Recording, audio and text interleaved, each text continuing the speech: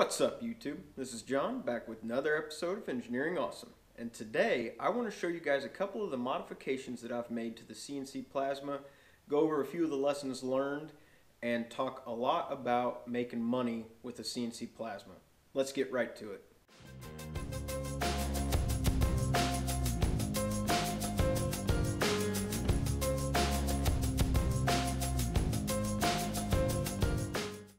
We're going to go ahead and keep this video pretty short. I'm not going to lie, it is really cold out here. I shut the heater off just so that I could do this video, but I did want to show you guys a couple of things that I've changed. One of the biggest modifications that I've made is going from a ball screw, which, as most of you guys know if you've been paying attention to the build log, were cheap Chinese ball screws. I have since switched over to running a rack and pinion system, which let me take the linear rail, put it on top of this, and then mount the rack and pinion right next to it. Now, the reason why that's nice, which was actually pointed out by a viewer, I knew it as well, but the bearing surface is actually in this way vertical, which means that it won't hold as much dirt. Now, we'll still hold dirt here, but on this axis, we're good. Now, one thing that I really ran into with the ball screws was that at about this point in the travel and then this point in the travel, I really had a big issue with it binding. So the rack and pinion totally eliminated that because I've got a tensioning system. Now I'm going to go ahead and show you guys a little picture of that just so that you can kind of get an idea, but I designed this and cut it myself. I do plan to release those files and potentially sell them. You know, if somebody is unable to cut it themselves, I don't mind cutting it, is basically what I'm getting at. But I made this at a 1/4 inch plate. I think it's probably possible to make that a 10 gauge even. It doesn't have to be super thick, but that's something that if you guys are interested in purchasing, we can discuss then. Now, one of the best changes other than the rack and pinion was the mechanized torch. That was a really huge improvement. Now, it uses the same consumables that you're able to use with a typical razor cut 45 hand torch. I have switched over in this torch to using the Italian-made consumables from Tecmo, if I'm not mistaken. Right now I get mine from Plasmadyne, and that's where I got the torch from. I'm hoping Gamble's Garage will start carrying those for me, and then I can plug him some more because he has helped me a ton with this. Now, this torch was not really designed to go on this, but Plasmadyne sells a Euro connector and you're actually able to make it work for it pretty easily. I also called the guy and he really helped me understand what I needed to do and sent me a couple of parts for free after he realized what I was doing with it. He also helped me with some consumables on it, figuring out what I needed, and sent me a variety of them. I tested them all and found that the 1.1 millimeter, the 60 amp consumables with the standard blowback style electrode, those have worked amazing. The tip that I'm on right now, or the nozzle, I cut a 4 foot by 4 foot sheet of 1/4 inch plate. I've cut quite a few bottle openers out of 10 gauge, and I cut an entire sheet of leaves for a customer out of 16 gauge, all on the exact same consumables. So incredibly impressed with that. The hand torch, I was just blowing through them like they were nothing, but to be fair to that torch, I never tried the Tecmo consumables. So if you guys are struggling, then that is definitely something I recommend trying. Now, some of the lessons learned on this setup, biggest thing, stay away from the ball screws in my opinion. I was not able to get them to work because I couldn't mill any of this. I'm not going to pay somebody to mill this down, that's just too expensive. The rack and pinion with the self-tensioning system makes it so that if this is misaligned by a little bit on that end or here or even in the middle, you know, you don't have to worry about it much. So the rack and pinion, I feel, is the way to go. Now, one thing that I don't like is definitely this open builds Z-axis. I've really struggled a lot with getting it perfect. Right now I don't really have any place. I decided there's a little bit of wobble, but not much. I had to tighten it so much that the bearings actually bind, and so when that moves up and down, you can hear a clicking every once in a while, and it is not the floating head. So that's been a real pain. Another thing, now it does work, so I'm gonna go ahead and call that a win and not worry about it. Another thing, I've got this right here, which is a floating head that I got off of eBay from a guy. I had to remove one of the springs in it because it was just too heavy. There's also some play in it. I don't like where the switch is mounted either.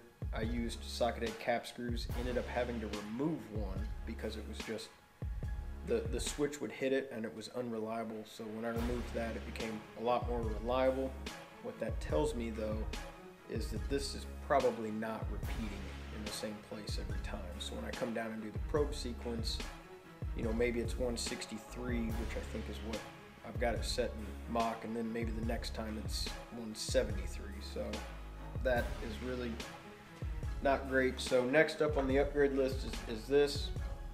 I will be going to high wind rails on the Z-axis, and actually I'm pretty excited to try it, but I'm going to do my own floating head with the high wind rails as well.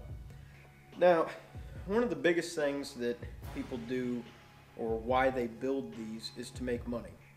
So I kind of wanted to share some of my experience with actually building a system like this to make money, or that being at least a byproduct, because I built this to learn about it. I built it as a great project to teach myself to weld and to learn more about how these systems work and how I could improve them. So I haven't made a ton with it, but basically I have started getting a lot of little jobs that are keeping me incredibly busy just on word of mouth alone. So I show people what I've done. Even for the holidays, for Halloween, I cut out some pumpkins and took those into work. I cut about 6 out of some scrap metal. As you can see here, I've got some loaded up. I'm probably going to cut some Christmas signs on it, and I'll cut more than I did of the pumpkins because that ended up generating my very first paid work on it. I had a guy that wanted me to make him a sign for his cattle farm. That was pretty cool. So from there, I've gotten orders for little signs. I've got a 4 foot by 5 foot sheet of leaves I've cut. I got an order for 6 of the Circle Game bottle openers, so I cut 12, and I've been playing with those and giving them to friends. But doing that kind of little thing where it's like, hey, I made this bottle opener, would you like one? And then people kind of look at it and say, oh, that's pretty neat, you know, I like this, do you think you could make me something? It's like, yeah, but you got to make sure that you charge for it. The first piece, you know, maybe it's that big by that wide, no big deal. That is kind of your marketing budget. But when you actually start making things, you got to be careful not to do it at cost, or for friends, you really shouldn't do it at cost, because these consumables and the machine itself, they're pretty pricey. So that's kind of my suggestion there. Now, with this plasma, I'm really starting to see some of the potential for making money with it. So I think that this coming year I'm really going to hit it hard. I used it extensively on the last automation build, which is one of the big reasons why I haven't been making videos. I had a small Fanic LR Mate in the garage. I'll go ahead and show a picture up there of it, and then some of the pieces that I actually burned out using this table. That was an eye-opener. I realized just how useful this machine could be in the side work that I do. So I did a video on the modeling of that little cell, and we actually installed it, and we were able to help them achieve their goal of making more parts than they ever had in 20 years, and we just put it in last week, so hopefully we're able to do that reliably as well. We didn't really have any issues with it, but only time will tell. It should no doubt be more reliable than what they did. But anyway, let's get back to it. This was an invaluable tool during that entire project. I used it to brace the fence.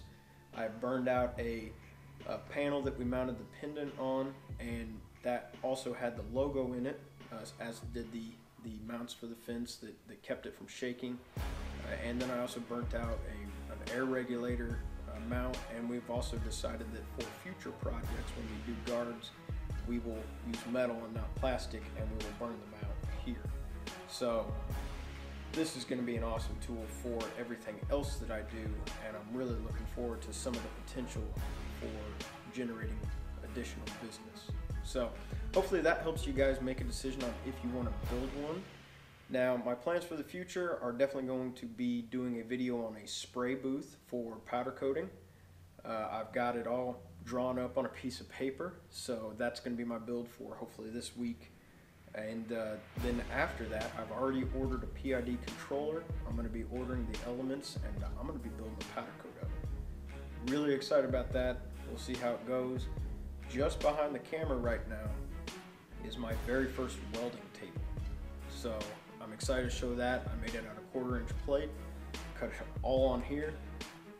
Man, it turned out awesome. So if there ends up being interest in that, I don't mind releasing the file for that either. I've also got a grinder rack that I just put on it that turned out amazing. So I'm going to be releasing that file as well.